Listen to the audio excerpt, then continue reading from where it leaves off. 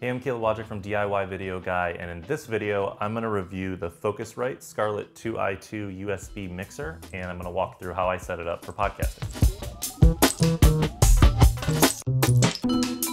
The Focusrite 2i2 is a 2-input and 2-output USB mixer that plugs in via USB into your computer.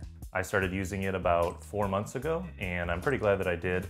If you're using an XLR microphone or maybe an instrument like an electric guitar to record onto a computer, this is the perfect entry-level pro amp to start with. It has 2 XLR inputs on the front, which you can manually control the gain of individually. And these gain controls also show the colors that correspond to the peak levels of your audio. To set it up, all you need to do is run your XLR microphone into port number 1, then you start to turn the gain up to around 2 or 3 o'clock, and I switch direct monitor to on. Then I plug in the headphones using a 1/4 to 1/8 stereo headphone jack adapter, which you kind of need to buy separately.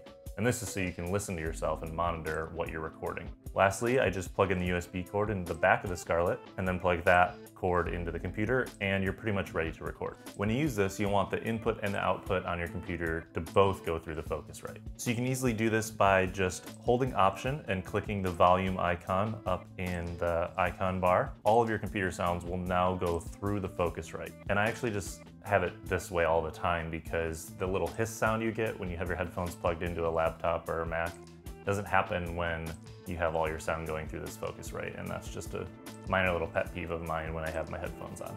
Now, you can't really monitor yourself unless you turn up the volume pretty high on this thing, so when you're talking to someone on Skype and their volume's also high, it's a little hard to hear yourself. So this is just a little setting trick that I use to turn down Skype volume.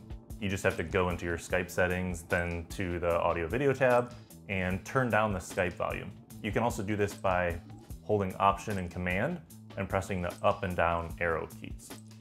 Depending on what application you are recording into, you may have input 1 going into the left channel speaker and input 2 going into the right channel speaker. So make sure to check the application settings and the channel that you're on, and make sure that you're setting it to dual mono so that you're not just recording into one speaker. Another cool feature is the 48-volt power that it can provide a microphone. I co-hosted a Google Hangout on Air and just recorded a little interview over webcam when Pat Flynn was over at my place about a month or 2 ago. And we just used 2 lavalier microphones plugged into this, but the lavalier microphones needed power.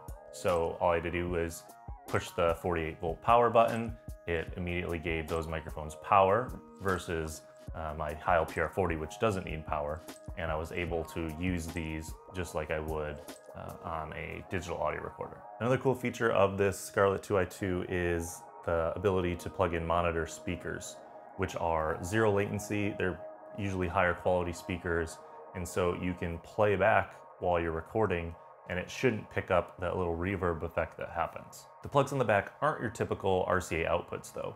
They are 1/4 inch TRS jack outputs. So make sure the monitor speakers you buy have those specific inputs. Some monitor speakers that I recommend are either the M Audio Studiophile AV40s or the KRK Row Kits. That's it for this review of the Focusrite Scarlett 2i2. I really like this thing. It's sleek, it's small, it looks good on the desk. I've traveled with it before, and it makes my Heil PR-40 sound pretty good.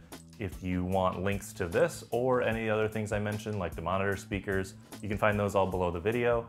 If you want to check out any other gear that I recommend or any gear that I use to shoot this video, just go to DIYvideoguy.com/gear.